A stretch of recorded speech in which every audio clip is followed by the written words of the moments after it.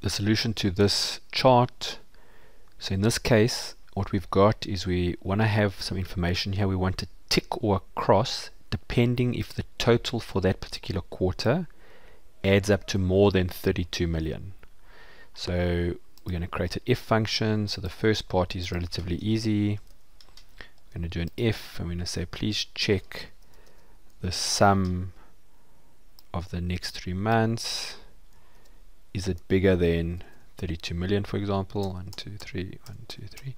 If it's true, we're going to want a tick, and for now I'm just going to put the word tick in. If it's false, we want a cross. So that's going to say tick or cross, but now we actually want to see the tick or cross. You've got to be careful with messing around with fonts in a chart. So easier way is go and find a tick. So I've got a tick there. I'll highlight it.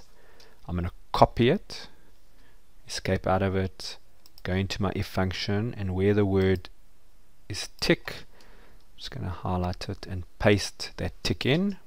Click enter. Same thing here, go find a cross that I like, so maybe it's that one there. Copy it, escape out, go back into my if statement and replace word cross with that cross. Click enter. You'll see I've now got a cross. I'm just going to copy and paste these to all the relevant areas, and you'll see I now get ticks and crosses depending on the answer.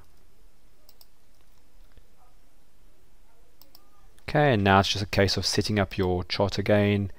So all we're going to do is highlight the data, insert an area,